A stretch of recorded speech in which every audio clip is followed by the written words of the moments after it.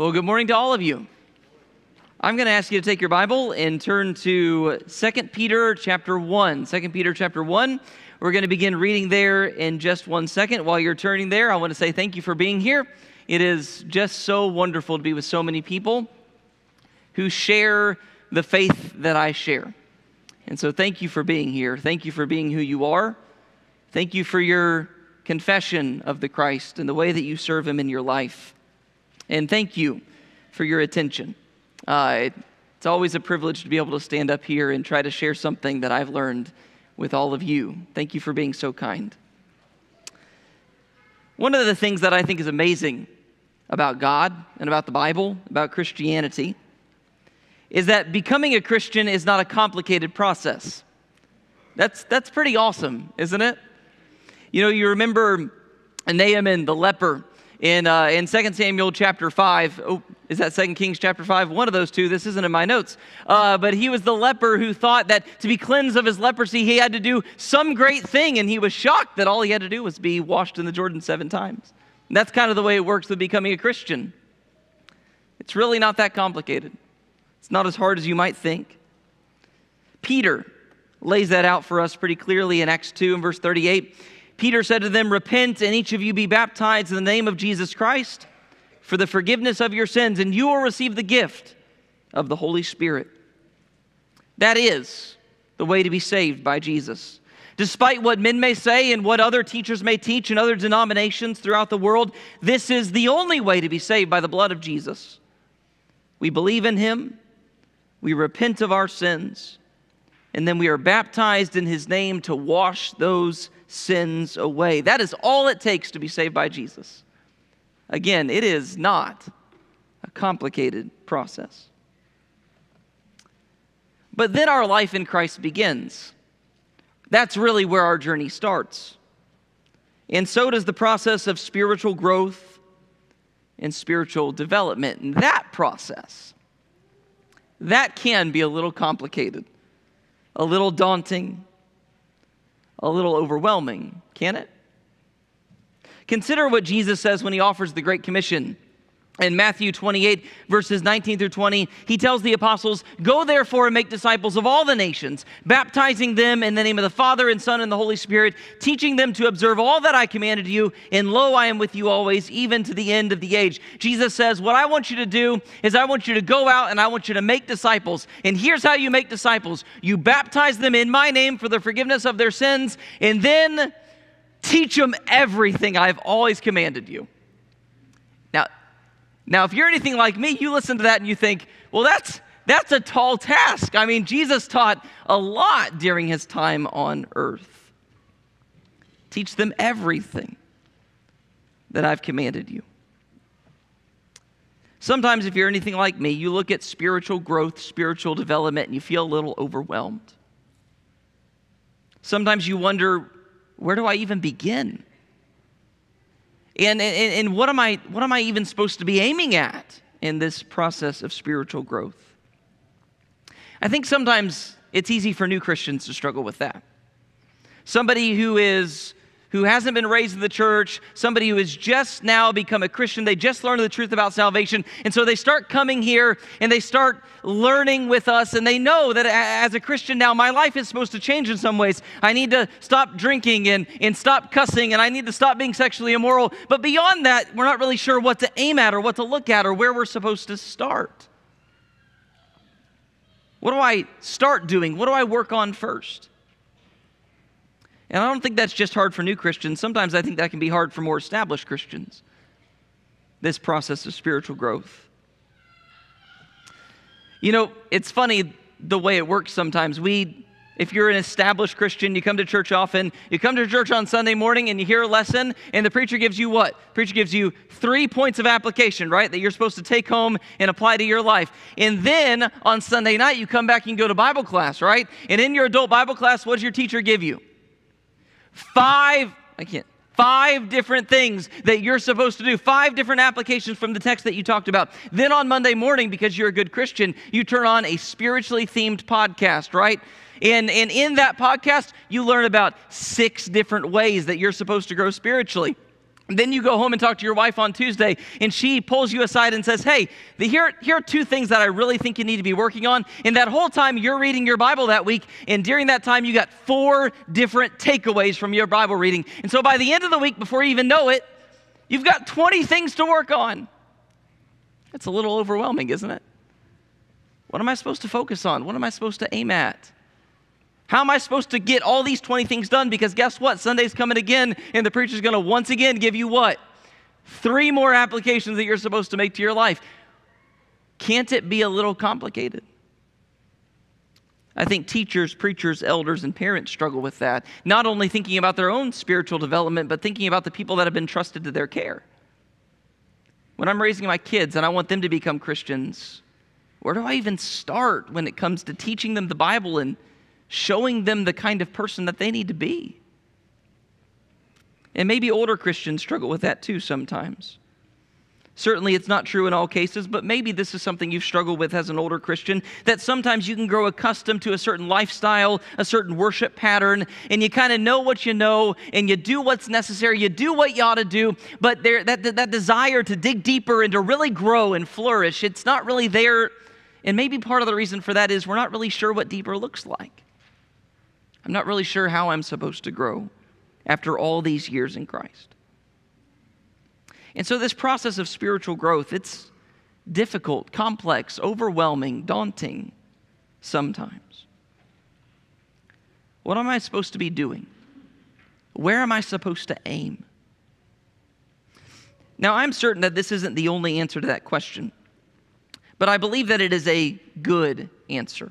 It's the answer that Peter gives us in 2 Peter chapter 1, beginning in verse 5. He says this, "Now for this reason also, applying all diligence, in your faith supply moral excellence, and in your moral excellence knowledge, and in your knowledge self-control, and in your self-control perseverance, and in your perseverance godliness, and in your godliness brotherly kindness, and in your brotherly kindness love. For if these qualities are yours and are increasing, they render you neither useless nor unfruitful in the true knowledge of our Lord Jesus Christ." Peter writes to these Christians and he says, look, if you want to know what to aim at, if you want to know what to focus on, if you want to grow spiritually and develop the way that you're supposed to, here's what I want you to do. I want you to focus on adding these 7 qualities to your faith. And not only focus on adding them to your faith, but once you have them, once they are yours, focus on always getting better at them for the rest of your life. Let them be yours, and let them always be increasing. Brothers and sisters, you want something to aim at. Aim at this. And I feel really confident making that suggestion to you this morning, because this suggestion, these qualities, they come with 3 wonderful promises. You saw 2 of them in 2 Peter 1 in verse 8. Peter says, look, if these qualities are yours and these qualities are increasing, if you focus on growing in these things, then they will render you neither useless nor unfruitful. If you want to make sure that you are a useful, fruitful Christian, then what you need to do is focus on adding these 7 qualities to your faith. You will never be useless. You will never be unfruitful if you are focused on these things. And more importantly than that, he tells us in verse 11, "For in this way the entrance into the eternal kingdom of our Lord and Savior Jesus Christ will be abundantly supplied to you." Jesus says, Peter says, if you add these 7 qualities to your faith, if they are yours and they are always increasing, if you focus on this, then you will enter the kingdom. You will go to heaven. And so, brothers and sisters, if you want to know what to aim at, if you want to know what to focus on these 7 qualities. And for a few moments this morning, let me run through them with you and show you what Peter means when he talks about these 7 qualities he wants us to add to our faith. The first thing that Peter says is, to your faith, I want you to add moral excellence. The original Greek term there for that word moral excellence is the word arete. And that is a word that describes the pursuit of excellence. And so what Peter is saying is that within every single Christian, there should be this desire, this determination to do this Christian thing to the best of our ability. Christians are not the kind of people who settle for spiritual mediocrity. We strive to, as we've been talking about this year, bring our best in everything we do. The words of Paul here are fitting. In 1 Corinthians 9 and verse 24, he says, "Do you not know that all those who run in a race all run, but only one receives the prize? Run in such a way that you may win." And that's the idea of moral excellence. That's the idea of arete. We are the kind of people who in spiritual things, we run to win. I have a little experience with running races. I've run some 5Ks and some 10Ks.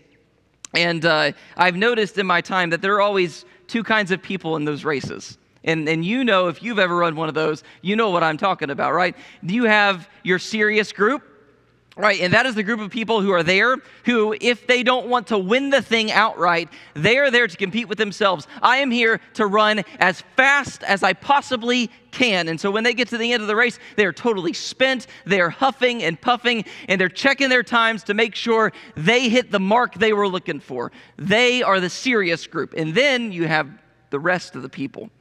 All right, those are the people who come to the 5Ks dressed in funny outfits and tutus and stuff like that. This is, I'm not going to say the non-serious group. This is the group that comes to have fun, right? They're running the race because they want to enjoy themselves. And so when the race begins, they're not nervous and they're not hardened. They're smiling. And when the race starts, they settle in and they run at an easy pace. They work up a little bit of sweat. They chat with their friends. And they cross the finish line smiling. Look, no judgment if that's how you want to run a 5K. That sounds like fun to me. But the point is, that's not how you walk your Christian walk. That's not how we live a life in Christ. Paul says that in Christ, we run this race like we want to win. And so, brothers and sisters, you want to focus on something, focus on that. You want to aim at something, aim at that, making sure you are the kind of person who never settles for spiritual mediocrity. But Peter understands that this desire for excellence, it's no good by itself because it could lead to bad places. Zeal needs to be contained and restrained by knowledge. And so Peter says, to your moral excellence, I want you to add knowledge. Now understand, this knowledge that he talks about here, this is not just knowledge of random Bible trivia. It's not like Peter saying, look, if you want to add to your faith, you really need to memorize the genealogy of Jesus in Matthew chapter 1, and you need to know the kings of Israel frontwards and backwards, and know how to spell all their names. He's not talking about just learning just learning the raw information of Bible stuff, which is valuable. It has its place, but that's not what he's talking about here. Peter's talking about the kind of knowledge that Paul talks about in Colossians 1, verses 9 and 10, where he says this, "For this reason also, since the day we heard of it, we have not ceased to pray for you and to ask that you may be filled with the knowledge of his will in all spiritual wisdom and understanding, so that you will walk in a manner worthy of the Lord, to please him in all respects, bearing fruit in every good work, and increasing in the knowledge of God." Peter says that we as Christians need to understand what God's will is for our lives. And that means this knowledge he talks about is not just absorbing information or learning a cool mnemonic device so we can remember who the 12 apostles were. This is understanding what he really wants from me in my life. Understanding how he wants me to live on Monday morning, understanding how he wants me to operate within my marriage, understanding how he wants me to raise my kids and how he wants me to teach others about him, understanding what God really wants from me. That's the kind of knowledge we need. And that means that if we're going to add this knowledge to our faith, it's going to take more than just setting aside time to read the scriptures. It means we are going to have to learn to have the humility to truly open up our hearts. And when we read what the Word says, and when we come across a passage that challenges us to change the way we're living, we have the humility to open up our hearts and accept it. Add to your faith knowledge. You want something to aim at that. Trying always to better understand what God wants from you. But knowledge is nothing if we do not have the power or the strength or the courage to act on it. And so Peter says, to your knowledge, you need to add self-control. Growing spiritually requires that we strive to submit our desires and our lusts to the will of Christ. Brothers and sisters, Christians are the kind of people who control themselves. And if you want something to aim at, if you want something to try to grow in and develop in, you need to aim at that. You need to focus on that. I am going to take my desires. I am going to take my lusts. I'm going to take the things that my body wants to do, and I am going to submit them to the will of Christ. I think all of us can grow in that regard. Of course, we all know that's easier said than done, because we've all got our demons and we've all fought those battles against ourselves. We fought battles against anger and bitterness and addiction and lust. Self-control is tough. In fact, it's so tough that if you ask some people today, they just tell you that it can't be done. You just can't control yourself. No one can really expect you to control yourself. But the promise of the Scripture, the promise of Peter here in this verse is that this quality can be ours. You can submit your desires to Christ. And as a Christian, you should strive to do that. And the reason why we do not give up in this pursuit to control ourselves is because we hold on to the promise that James offers through the Holy Spirit in James 4 in verse 7, where he simply says, submit therefore to God, resist the devil, and he will flee from you. Brothers and sisters, you want something to focus on, you want something to aim at this week in your life. Resist the devil. Stand against him. Submit your desires to God, to his law, to his will. Resist the devil when he tempts you to go out of bounds. And in this way, we add to our faith. Peter adds to that.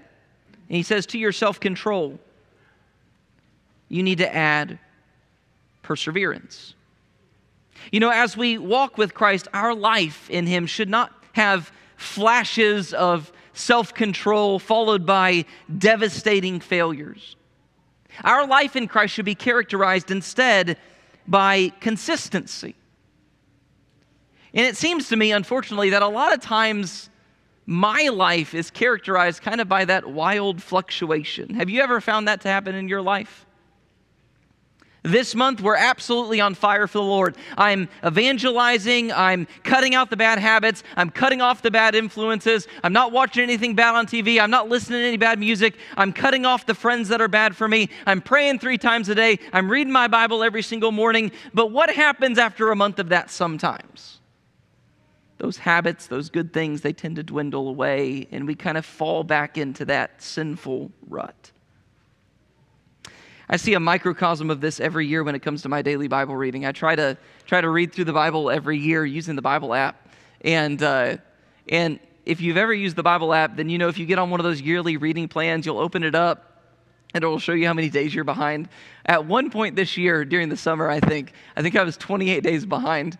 And that just speaks to how, you know, sometimes we get on a good path. I was really good for like the first 4 months, and then we kind of dwindle off and trail off, and we lack that consistency, that perseverance to stick with it. I'm only, I think, 7 days behind now, so I'm catching back up. That's something that happens in our lives. And Peter says that as a Christian, what you need to focus on is trying your best to eliminate those wild fluctuations in your faith. We need to be people of perseverance, people of patience. Our spiritual lives should not be characterized by flashes of spiritual brilliance, followed by devastating failure. They should be characterized by loyalty, devotion, and steadfastness. That's what perseverance is. It is that consistency, that quality of being rock solid and immovable despite the changing conditions of life on earth. So if you want something to focus on, you want something to aim at that.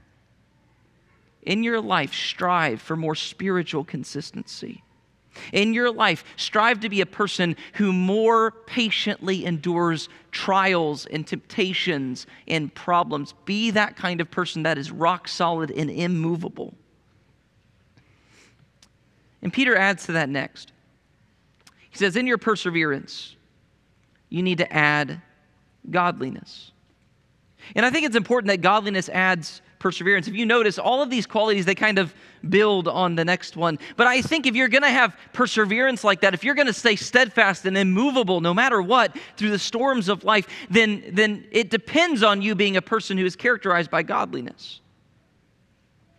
It's going to depend on your attitude. It's going to depend on how you look at God.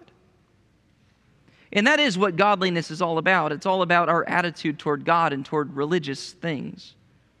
Godliness is not, as I have always assumed, God-likeness. That would be a really easy definition, but it's actually a little bit more complicated than that. The idea here of godliness in 2 Peter chapter 1 is more closely akin to the idea of a person who is God-oriented.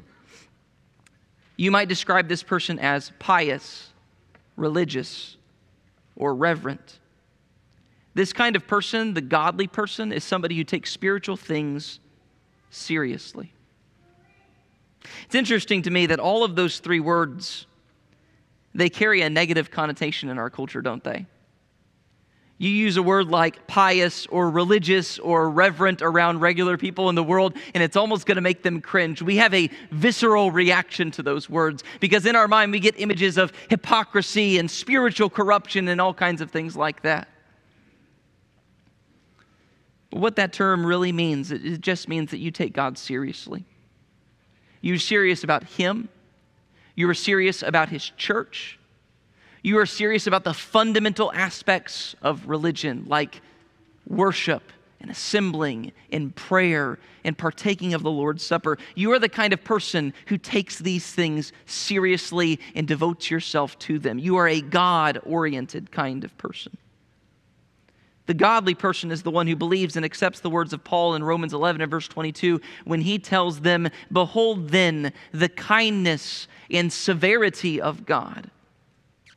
But to you, God's kindness, if you continue in His kindness, otherwise you also will be cut off." That's what the godly person understands. That God is wonderfully kind, but He is also a God to be taken seriously because there is severity to those who fall away from Him. And so Peter says, if you want to add something to your faith, you want something to focus on being a godly person, someone who takes God and spiritual things seriously. He adds to that in the following one. He says, add to your faith, add to your godliness, brotherly kindness. That's one that doesn't really require much explanation, does it? He tells us that we ought to grow in our love for one another, that we are supposed to love the people that have been saved by Christ like us. We're supposed to love the people who are part of this spiritual family, like Nathan talked about in his communion meditation. And this command is all throughout the ministry of Jesus. In John 13, verses 34 through 35, Jesus says that this is going to be the defining characteristic of His disciples, that we love each other. A new commandment I give to you, that you love one another, even as I have loved you, that you also love one another. By this all men will know that you are my disciples, if you have love for one another. That is our defining characteristic, the love, the passion that we have for each other. John would later write in 1 John 4, in verse 20 and 21, if someone says, I love God, and hates his brother, he's a liar. For the one who does not love his brother whom he has seen cannot love God whom he has not seen. And this commandment we have from Him, that the one who loves God should love his brother also. One of the most fundamental, consequential aspects of your life in Christ is not just how you treat God, but how you treat your brothers and sisters in Christ. You want to grow? You want something to aim at? You want to know what God wants you to focus on? Focus on growing in your brotherly kindness. If you want to grow, read this. 1 Corinthians 13:4. Love is patient. Love is kind and is not jealous. Love does not brag and is not arrogant. It does not act unbecomingly. It does not seek its own. It is not provoked, does not take into account a wrong suffered, does not rejoice in unrighteousness, but rejoices with the truth, bears all things, believes all things, hopes all things, endures all things. You want to grow, you read that passage, you read that definition of biblical love, godly love, and you ask yourself this question: how do my relationships need to change based on what I just read there? How can I love my brothers and sisters in Christ better than I already do? But of course, that kindness, that love that we have for one another, it does not merely extend to those who are in this church. Our compassion should extend to every soul that we encounter. And so Peter concludes his thoughts by saying, to your brotherly kindness, I want you to add love. And that is love that extends beyond these brethren and to every single person. And so again, you want to grow spiritually, you want to focus on something, you look at that definition of love and ask yourself, not just with my brothers and sisters in Christ, but to any person in my life, how can I love them better? Sometimes spiritual growth can seem daunting and confusing and overwhelming. And in those moments, what I encourage you to do this morning, brothers and sisters, is to go back to this passage and consider what Peter writes. And focus in your spiritual life on adding those 7 attributes to your faith. And I think the reason why these 7 qualities are so important, why they're so valuable, is because what all of them call for is a fundamental transformation of who I am. This isn't just some a tip that I might give you in Bible class about how to have a better prayer life that just requires a tiny little adjustment in the way that you go about your day. These are fundamental, monumental, transformative things that we are being called to do. We are called to be the kind of people who do not settle for spiritual mediocrity. We are called to be the kind of people who care not just about what we want, but who want to know what God wants from us. We are called to be the kind of people who don't just do whatever feels good, but truly strive to control ourselves and submit ourselves to the will of God. We are the kind of people who persevere, who stand up and stand fast and stand immovable even when life gets hard. We are the kind of people who don't come to God with a flippant or irreverent attitude like most of the people in the world do, but we take Him seriously and we approach Him with reverence. And we are those who live in a world where it is so easy to hate. We're those who truly love our brothers and sisters in Christ and truly love everyone that we encounter. These qualities call for a fundamental transformation of who we are. These qualities make us less like the world and more like our Savior Jesus. And so remember, brothers and sisters, that when we add these qualities to our faith, the promises that He gives us, you will never be useless, you will always be fruitful, and you will, if they are yours and are increasing, you will enter the kingdom of heaven. As we said at the outset of this lesson, spiritual growth sometimes can seem overwhelming or complicated or daunting. But becoming a Christian is surprisingly simple, and maybe that's what you need to do today. Maybe you don't need to focus on adding to your faith because you don't have your faith yet. Maybe you don't need to focus on improving your walk because you haven't started walking with Christ yet. The Bible tells us that if we believe that Jesus Christ is the Son of God, we can repent of our sins that caused Him to go to the cross. We can confess our faith before men, and we can be baptized in water to have our sins washed away. We can rise to walk in newness of life, and we can begin this process of spiritual growth with one another. If that's your desire, and we can help you with that, if you come to the front while we stand and while we sing.